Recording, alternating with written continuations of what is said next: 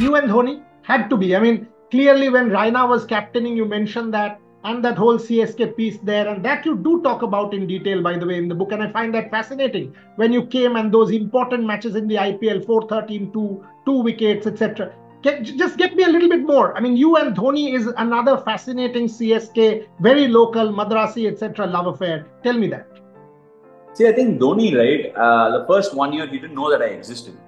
I don't think he knew, or maybe he knew and he didn't really, make, that's Dhoni. I've known him for almost, 15, 16, 17 years, like at a close quarters.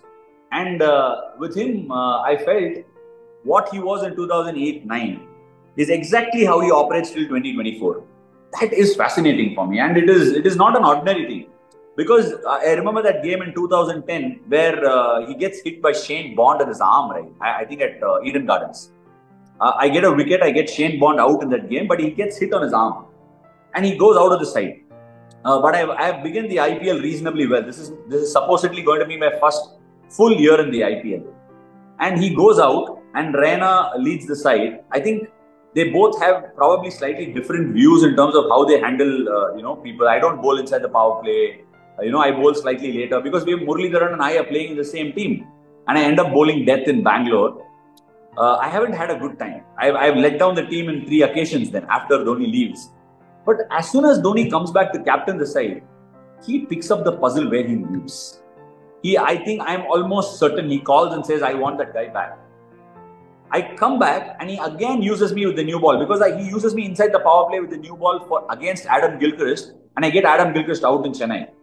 And he uses me again in those same roles and continues to use me like that for several years to follow. He uses me inside power play, he uses me inside the batting power play, even when I play for India. So I think that's quite a fascinating sort of a belief that he had. And he kept it very simple when he told me things. He always said, your greatest strength is to try new things, is trying to be funky. So don't change that for anybody else. And I think I told it in that book launch also. I was 35. I met him in Dubai after that game over. I was playing for Delhi against CSK. And I asked him, how do you find I've built that, I've developed that back spinner. Said, Ash, that's been your strength. Remember, you continue to be funky. Remember, you continue to work on your variations.